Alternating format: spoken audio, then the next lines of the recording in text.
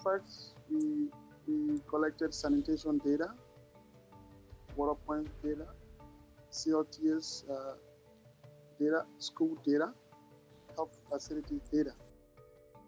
We were taught how to visualize data, how to merge data, how to get the message across, how to create dashboards.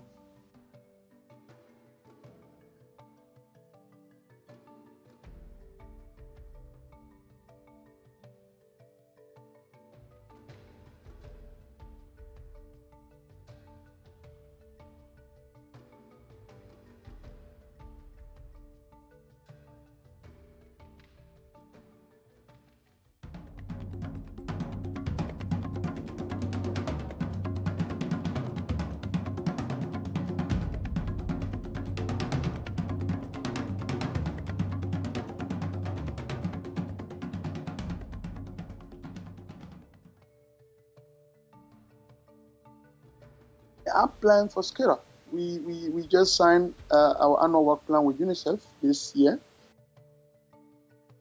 As part of our plan, we will be conducting our first training to all stakeholders, all sector partners with the Akvo data collection tools all across the country, so that we'll have our partners actively using the tools.